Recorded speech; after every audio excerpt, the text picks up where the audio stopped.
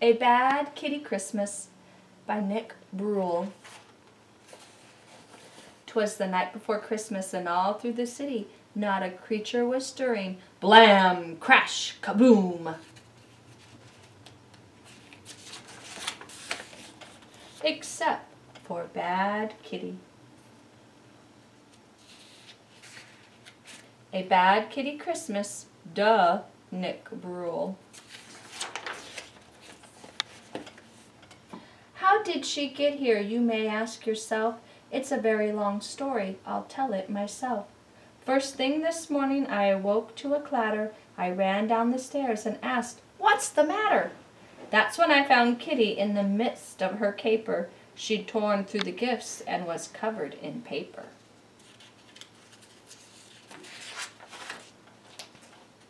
The angel was ambushed, the books were all bumped, the cards were all crushed, the drums were all dumped.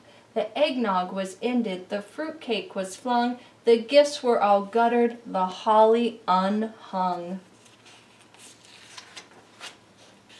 The icicles injured, the jingle bells jumped, Kris Kringle was kicked, the lights were all lumped. The manger was mauled, the nutcracker nailed, the ornaments ousted, the poinsettia paled. Our Yuletide looked yucky, my zeal had been zapped when I found Kitty in the shreds where she napped. Oh, Kitty, bad Kitty, I'm filled with distress, you've ruined our Christmas, just look at this mess. All of these presents, these were for you. Why did you do it? And Kitty said, "Mew?" Though there were presents and bundles and boxes galore, Kitty was angry. She wanted more. She wanted an ape and a bear and a cormorant dish, a duck and an eagle baked with a fish, a gecko, a horse, an ibis, a jackal, a kiwi, and a lion, and a soup with a mackerel, a narwhal, an owl, and a penguin on rye, a quetzal, a rabbit, and a seahorse in pie, a toad, an urchin, a vole, and a whale, a xerxes, a yak fried with zebra tail. That does it, I've had it, just look at this place. I don't care if you're mad, Kitty, you're a disgrace. I've never seen someone so selfish and greedy. 'Tis the season, you know, to give to the needy. I'd better start cleaning. What will you do? Do you feel like helping? And Kitty said, "Mew." She was still miffed when we packed up to go on an afternoon trip in the Christmas Eve snow. As we left for the city to see Uncle Murray, the window was open and she left in a hurry. "Oh, Kitty, dear Kitty, don't go, you must stay," we shouted and cried as she ran away. But still she abandoned us right there and then. We thought that we'd never see Kitty again. "Oh no, not puppy too, come back, come back." 'Twas the night before Christmas, and out on the street I saw a little black cat with little wet feet. She sat in an alley, a path dark and scary. She didn't look jolly, she didn't look merry. She looked so alone as she sat there and pondered, as if she was lost and unsure where she'd wandered. Then she began to meow and bellow. She cried for a while until I said, "Hello." "What do we have here? A little black cat. Don't you have a home? Let's look into that."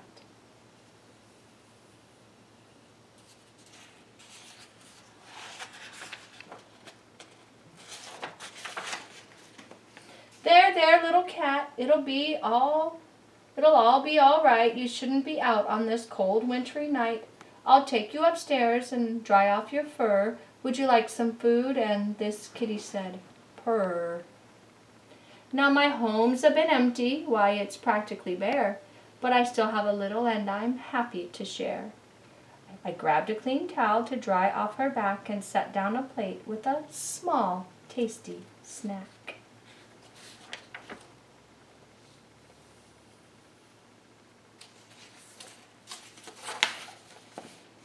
Do you like this old tree, the one on the shelf? Did you know I adorned it all by myself? You won't see any tinsel, not even one light. It only has photos. They're all black and white. Come sit with me, Cat, and let me show you all the folks in my life and the people I knew. Here's my Aunt Agnes with my brother Bobby, with dear cousin Clancy and his daughter Dottie. That's Edgar the elder with my father Frank, next to grandmother Gail and my husband Hank.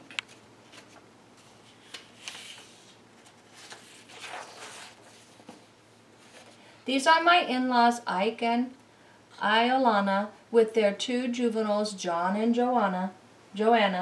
They each had a kid, Kendra and Ken, and the lineage goes on with Landra and Lynn. Here's my mother Marge with her lovely niece Nan, with her offspring Oscar and her partner Pam. There's Quinn in the quilt, a family heirloom. He's related to Robert, who hails from Khartoum. That's my sister Sophie and her twins Tina and Todd, with dear Uncle Upton, who had a nose that was odd.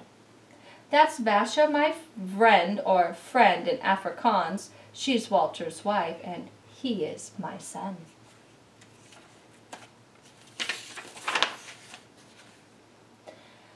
This last one's my favorite. It's the whole silly gang at a Christmas reunion where we laughed and we sang. We met in New York near the end of December. I wrote on the picture so I'd always remember. On here it says Xmas 1962.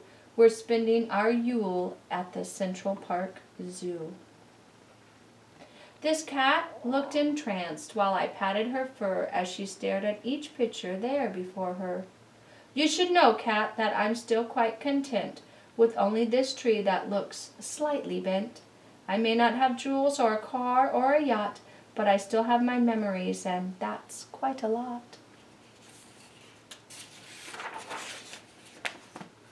Little cat, this is what Christmas should be. It's not about stuff from a big spending spree. It's not about presents all over the place. It's not about food or stuffing your face. Like Hanukkah, Kwanzaa, and Eid, you'll see, Christmas is all about family. Here's where the heart is, and that's what they say, so I'll bet your poor heart feels miles away. Don't fret, little cat, wipe off that tear. If we can't find your home, then you can stay here. But I could tell she was homesick. She wanted more, and that's when we heard a scratch at the door.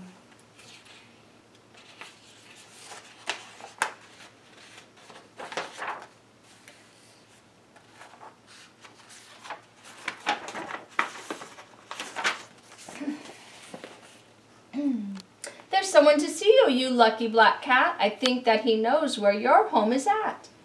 Like a furry black flash, she flew out the door. She was moving so fast she did not touch the floor.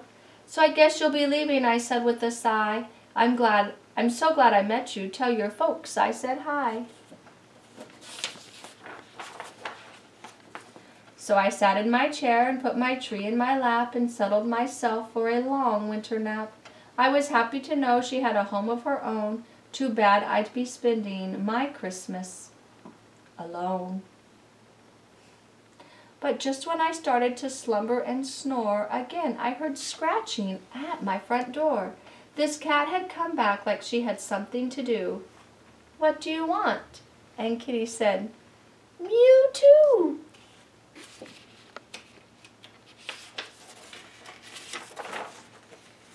'Twas the night before Christmas. We were filled with regrets as we sat in our seats, missing our pets. The house seemed so empty without them around. I wished and I hoped they were both safe and sound. Then onto the door there arose such a knock that I sprang from my chair from the sudden shock. When what to my wondering eyes should appear but Kitty and Puppy and a lady most dear. They're home, Christmas is saved. Welcome home, Kitty. I hope you behave. And thank you, dear lady, for bringing them back. I hope that you'll stay for a late Christmas snack. And she did, don't you know, in fact, she moved in. Some friends are like family, and she became kin. Up there is her photo, it's high on the tree, wrapped snug in the branches for all to see. So Kitty is home now, I think that she'll stay. She's gone off to bed to end this long day. This story is over now that everything's right. Merry Christmas to all. and to all a good night.